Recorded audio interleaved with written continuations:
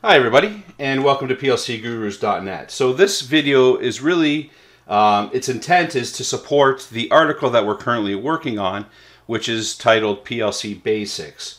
So what I want to do is just do a short video here, just to kind of go over the basic layout of any given PLC rack. So you'll notice here, if you do have some experience with Logix controllers, that I am actually demoing a Logix rack. So this is a 7-slot rack, indicated by the number of slot entry points on the backplane here. So 1, 2, 3, 4, 5, 6, 7, slot 0 through 6.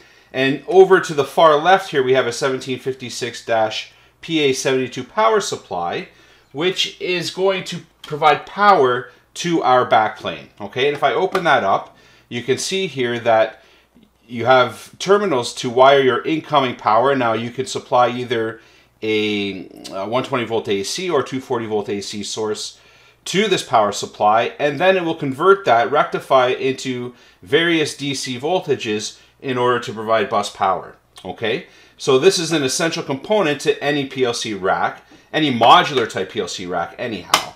Now you'll see here that this style or platform of controller is very modular, meaning I can mix and match any assortment or array of input modules, processors, communication modules that I choose, and simply do so by just sliding them in. Actually, this isn't closed all the way.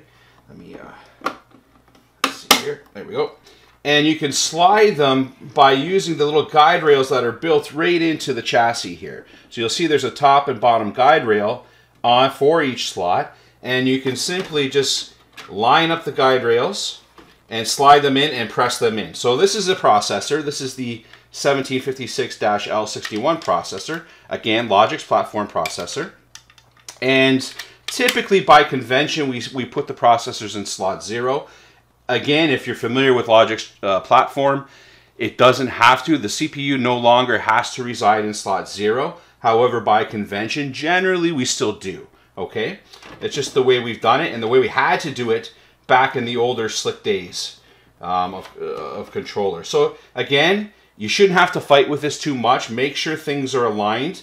You don't want to skew it and potentially bend the pins on the back here. So you want to make sure you're properly aligned and seated in the chassis. And notice how easy that slides. And then once you're kind of going to make contact with the backplane connector here, you'll want to make sure it's in and then just give it a press, and that's it. So you would do that for all your different communication and I/O modules that you'll have in the chassis. So I hope you found this video informative. Again, this is to support our PLC Basics article that we're doing right now, and hopefully this helps. Thank you for watching.